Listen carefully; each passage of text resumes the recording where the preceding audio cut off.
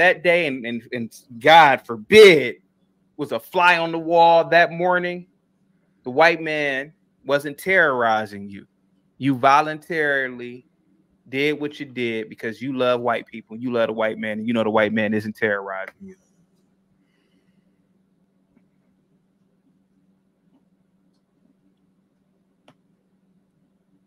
Can't make this up. Same thing when I was in college. Like I said before, wanna be Erykah Badu black girls beating on drums. You do be cracking These stupid poetry sessions. The white man is the greatest evil that we have ever had. And then, you know, they get to doing all this stupid stuff. But then at night, they're getting their butts clapped by a white boy on campus. Tell me I'm lying. Are these people that evil? Are these people that bad? Are they terrorizing you that bad because that you willingly give up the most sacred thing about your existence is your sexuality? You can't make this up. You can't make this crap up. I'm telling you. You can't make this up, man. It's just like when people used to tell me the white man used to kill black men for being around white women. How?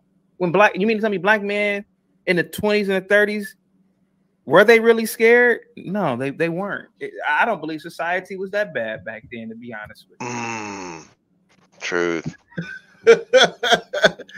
Hey, listen, when he said that, I said, okay, he either been watching the show or he coming around on his own. I don't know. And I'll tell you, after everything I've seen since I've been an adult, that's the same thoughts I've had. In a world that's now full of black superstars in sports, he was the first, Marshall Walker Taylor, but you can call him Major. He was born on November 26, 1878 in Indianapolis, Born in 1878. He was the biggest athlete in America at his time. Watch this, listen to this. Of 8 children. He would go to work with his father, and his father worked as a coachman for the Southard family, Albert Southard, and they had a son named Daniel. And Daniel was around the same age as Major. From age 8 until he was 12, Taylor spent much of his time with the wealthy family, keeping Daniel company. They eventually employed him as their son's companion, giving him the same clothing and education. But the biggest gift. Okay. Oh, yeah. So his dad worked for some white people. They was rich. And they took him in and gave him the same exact life as they gave their own son. Was yet to come. And so when Daniel received a bicycle, Major also received a bicycle. And so he would learn to ride the bike, and he would ride, and he would learn to do trick riding. There's no doubt Taylor's circumstances were unique, especially for a black child in Indiana during the 1800s.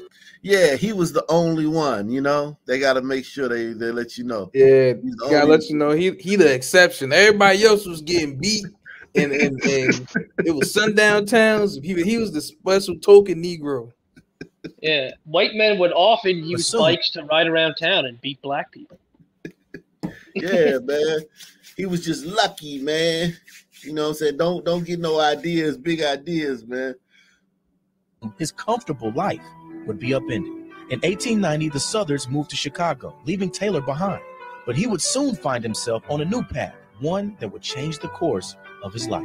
He would also work at a local bicycle shop, the Hay and Willits Bicycle Shop. Mr. Hay was so impressed by Taylor, he offered him a new job, paying $6 a week and a $35 bicycle, hoping that his talents would allure more customers to his store. Every day at 4 p.m., Taylor would perform stunts in a military uniform in front of the store, which earned him the nickname Major. And with a push from Mr. Hay, he entered his first race at 13 and won by 15. So he entered his first race at 13. Okay? What a terrible life this man had. Well, it gets better. Major. And with a push from Mr. Hay, he entered his first race at 13 and won. By 15, he was smashing records in amateur contests across the state. By 1898, he had already set 7 world records. By 1899, he had won the World 1 Mile in Montreal, Canada, and he was also a sprint champion that year. Taylor's journey was picking up speed after gaining the attention of former cycling champion Louis Bertie Munger, who believed heavily in Taylor's racing ability. In exchange for housework, Taylor would receive the training he needed to nurture his racing career as Bertie's protege. Despite his early victories, Taylor... So the greatest cyclist at the time took him in as his protege. Had difficulties racing against him, both from the speed factor and then also from the race. He had many difficulties where cyclists would actually cause physical harm. There was at one point that he was choked nearly unconscious, another point where he was elbowed. Despite that, he got elbowed. But I believe that. I believe that though. Like there were gonna be, but I'm just saying there is gonna be some cyclists that wasn't gonna like him because of his color. Yeah, not all. Not all of them. Yeah, but they were. Yeah. Yeah, but here's my thing. How do we know he wasn't elbowing and choking people too? Because of course, there you of go. course. That's if you get elbowed, I'm gonna elbow you back at the time. So I'm not saying it didn't happen. Because if he was the best, he was probably physical. Like he wasn't just like being nice out being the best. Of course, you got to be physical right back. But some of them didn't like him. Like this, this color boy beating me, and it goes vice versa. But I'm not saying all the cyclists. Don't get me wrong. Became the sport's top athlete and in popular demand. Taylor negotiated his own contracts and earned himself a place as one of the wealthiest black people in the country. Racing promoters from overseas were taking notice. He would then leave the United States and experience and race in many places around the world, becoming an international superstar. Taylor's winning streak would continue from 1901 to 1904. He eventually retired in 1910 at 32 years old. After various deaths and serious illnesses, he lost most of his fortune in the 1920s.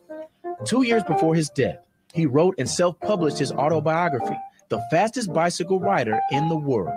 Taylor died in 1932. He was 50. His wife. Oh man, of course you already know, man.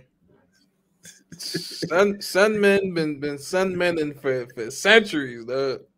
Bridge of the nose, Zach. Bridge of the nose. Yeah, exactly. Allegedly, though, at that time, he's supposed to be getting lynched, right? They supposed to lynch them and never supposed to be able to touch. You can't look at a white woman, remember? Because in material, you can't look at a white woman. Smoke. I find it funny how he got a light-skinned girl. She look like white to me. She look like a white woman, yeah. She like a white woman. But Taylor died in 1932. He was 53. Impoverished and buried in an unmarked grave, a group of pro-bike racers donated money to have Taylor's body buried properly. During the 1980s, Indianapolis honored his hometown hero with the completion of the Major Taylor Velodrome in Marion University, honoring the man who blazed his own trail. Yep. No, I agree. I could see there being a lot of white people, but you have a point. I mean, if it was so bad back then, they would have just lynched him and been done with it. Bro, it sounds like he lived the typical held in his heart for a black kid like him. Bro. He was famous, rich, and then he married a white woman, bro. I mean, it's the same shit that's going on there. Here go some black people talking about it. I think this is.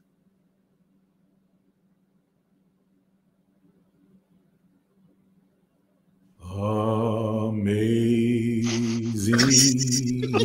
grace. Oh my God. Cringe. Shall always be my song of praise. For it was grace that bought my liberty.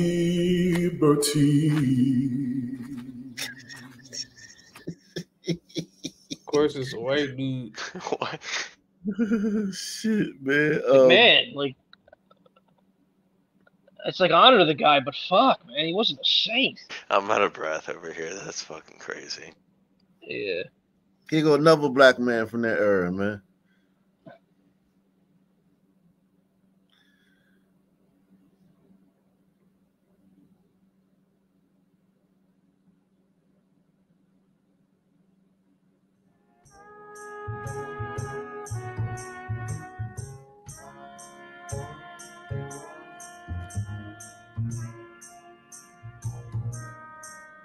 That's Jack Johnson. Light skinned people have with white people is if white people actually look at them, they can see themselves.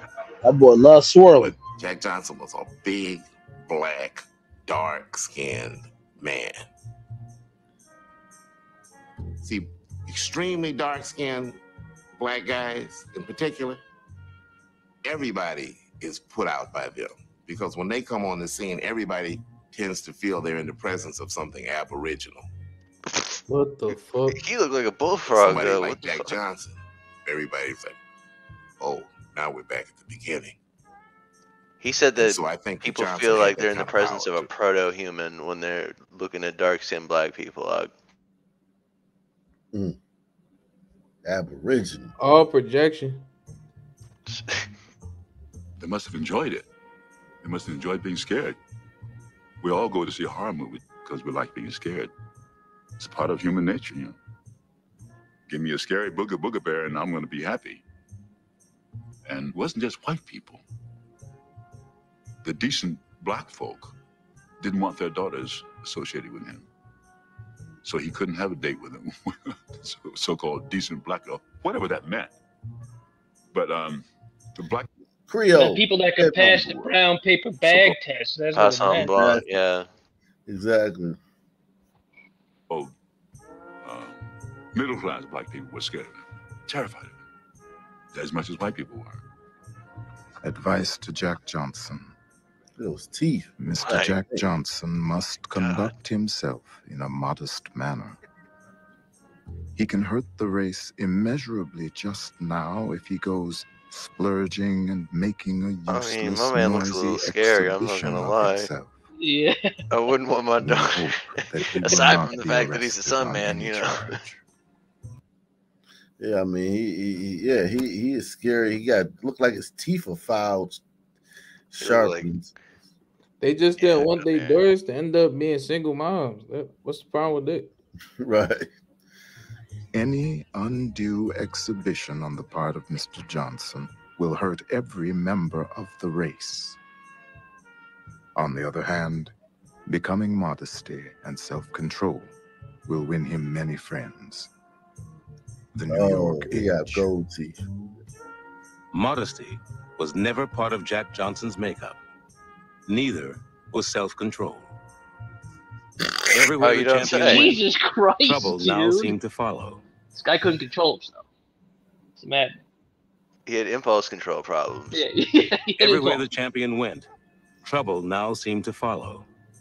Some of it stirred up by his enemies, some of his own making. And certain unfair persons peaked because I was champion, decided if they could not get me one way, they would another. 2 years earlier, a new federal law had gone into effect. The Mann Act was named for its sponsor, Illinois Republican Congressman James Robert Mann. It barred the transportation of women in interstate or foreign commerce for the purpose of prostitution or debauchery, or for any other immoral purpose. A landmark of progressive era legislation, the Mann Act was intended to stop the luring of young women into prostitution, what was called the white slave traffic, not private relationships between consenting adults. But officials of the Justice Department saw in it their chance to destroy Jack Johnson. The White Slave Act. So yeah, they had to pass a law to prevent and stop the trade in young white women among black men, is what I'm hearing here. Yeah, man. In the 18, when is this again? It's a good show on HBO a couple years ago called The Deuce. The Deuce. It was about 42nd Street back in the 60s and the 70s. And it talked about the blacks pimping the white girls, man. Blacks was pimping the shit out of white girls back in the day, man. It just was what it was, man. Check out The Deuce. He was a swirler, man. I told you. Johnson. By October of 1912, Johnson had a new companion, a 19-year-old prostitute from Milwaukee named Lucille Cameron. When her mother, Mrs. F. Cameron Falconet, came to Chicago and went to the police, charging Johnson with abducting her daughter, the Justice Department's Bureau of Investigation agreed to take the case. Jack Johnson has hypnotic powers, Mrs. Cameron Falconet assured the press, and he has exercised them on my little girl. I would rather see my daughter spend the rest of her life in an insane asylum than see her. Her lawyer said that by having a relationship with his client's daughter, Jack Johnson had insulted every white woman in the United States. The Mann Act. It was never aimed at an individual having a liaison with a secretary going from New York to Hoboken. It was aimed at commercialized vice. And the Attorney General of America, a man by the name of Wickersham, knew this. And when he was first approached to use this against Jack Johnson, he understood that we can't do this, that this is a travesty. But eventually, Wickersham was convinced to go after Jack Johnson, to pervert the law. On October 18th, 1912, Chicago police arrested Johnson for violating the Mann Act. The United States versus Jack Johnson decided to attack him on the basis of the sex life and the miscegenation. Miscegenation has always been a preoccupation and a fixation in the mind of white America. Oh my God. Black men with white women. This had always been a concern. I think that it was exactly what the South did after it lost the Civil War. It lost the shooting war, but eventually it won the policy war and was able to keep the Constitution. What is these niggas talking about, man? This guy's on trial for a crime. He's not getting lynched. He's getting a fucking trial, and he's running around with white women. He's on trial for even though it's trumped up charges, he's still getting a trial. I think Trump pardoned him too on this. Oh, okay. This is a variation on the way that the South won after it lost. That's exactly what happened with Jack Johnson. We can't find anybody to beat him, so we'll just do what we've done before, which is just turn the law against him. Oh, right. Johnson was released on $800 bail by nightfall. Lucille Cameron was locked up too. And when Johnson went to the bank to get $25,000 with which to try to bail her out, an angry mob gathered outside. There were shouts of "lynch him," and Johnson had to take refuge inside his own cafe. A few days later, the city collector padlocked the Café de Champion and canceled its license, declaring Johnson an undesirable person and of bad character. Hey, yo, you gotta hear this. So long as I do not interfere. So, oh god damn it, where'd it go? Yeah, while during a 3-month tour of Australia in 1907, Johnson had a brief affair with Alma Toy, a white woman. Oh no, okay, so he had relationships with 2 black prostitutes, and then those relationships caused him to say, "The heartaches which Mary Austin and Clara occurred led me to forever forswear colored women and determined that my lot henceforth would be cast only with white women."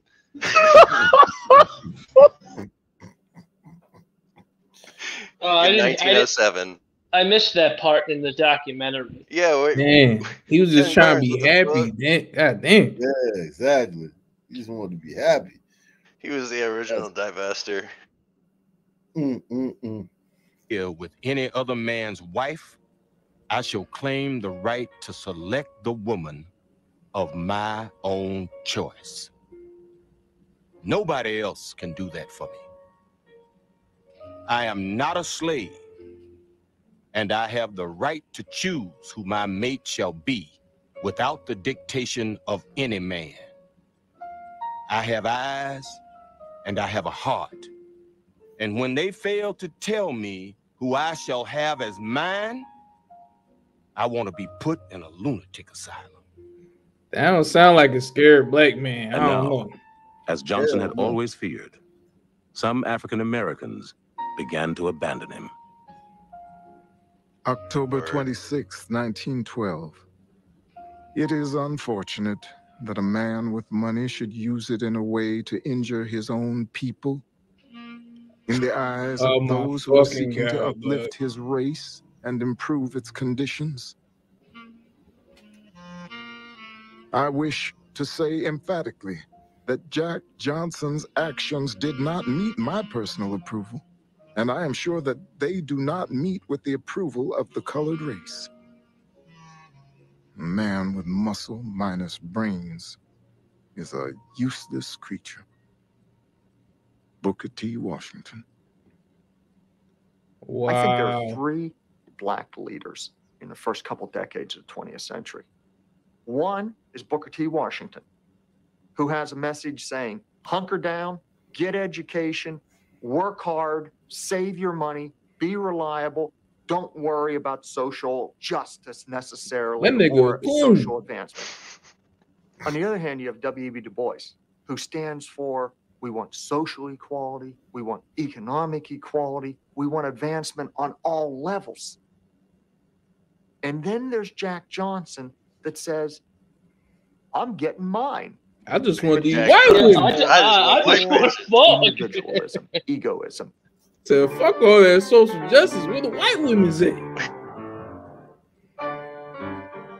I do not look upon Jack Johnson as a race leader, nor do I in any way endorse his life and mannerisms, for it will not pay anyone to follow it. But the whole world is upon him today. Behind it all, you can see a large degree of race prejudice. He got mixed up with white women. Yeah, a whole lot of prejudice, man. But they were all prostitutes. You know, they quote Booker T. Washington, and it's like, but he had black prostitutes, and they just said in the beginning that this other woman was a white prostitute. It's like, I mean, I think he was pimping. He's turning them into prostitutes. It could be that too. I like how one side is. I like how it's like a whole ideological movement. You got one side talking about white supremacy, the other side talking about personal accountability, and he's like, "Look, man, nigga, where the white women at, bro? Like, what's bitches?" It's like that fucking Boondocks episode, almost to the same. Yeah, man. I mean, it just shows to show you, like, dudes were literally living their best lives back in the 1900s, man. And it coincides with all the stories we read about the 1900s, man. How they would have guns. Like, if a white dude got wrong with them, they would just grab their guns and go see what was up with them. You know, yeah. It's just crazy, man. How history is like, how could those be the 2 most popular athletes of their time if it was the way they tell us it is? Like, these dudes are like, there would be no room for that. I don't give a fuck if you say, well, that's because they was rich. And nah, motherfucker. There wouldn't be, if it was the way they tell us it was back then. They said the white man had his foot on our neck. Yeah, there wasn't no room for Yeah, none of that shit. It's what they always do. They take evidence of something happening. Like, for instance, there was a mob that wanted to kill him when he went to the courthouse. That wouldn't happen today. Fucking bold he was, though.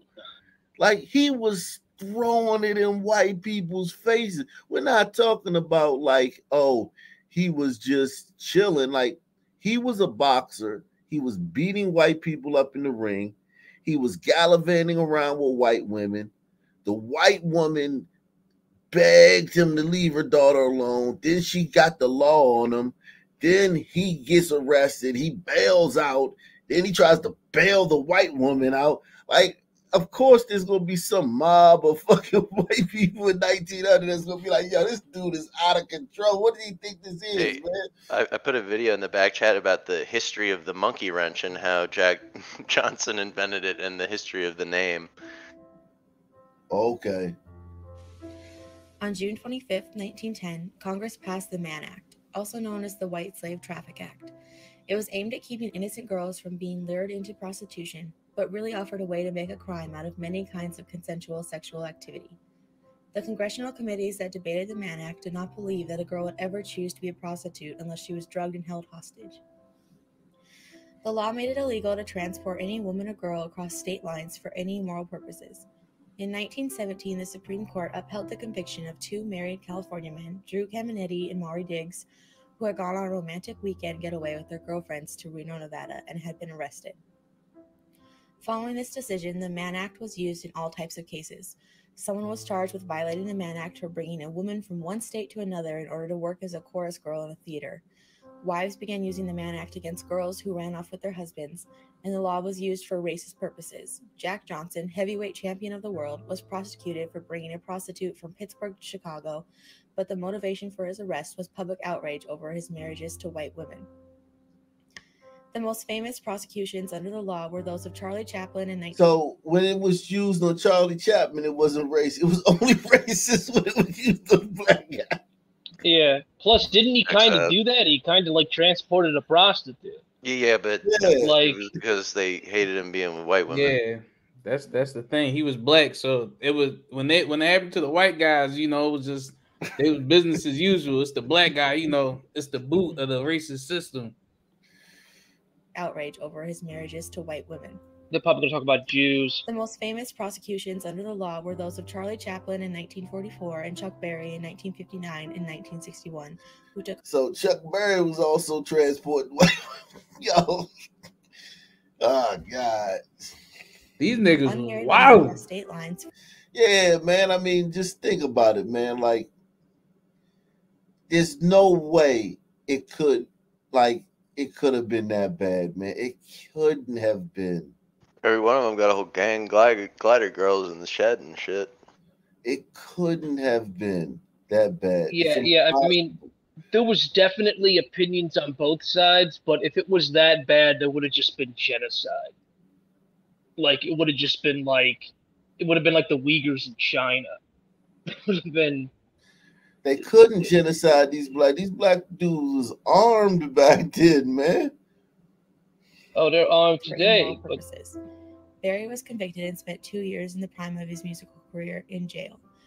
After Berry's conviction, the Mann Act was enforced only sparingly, but was never repealed.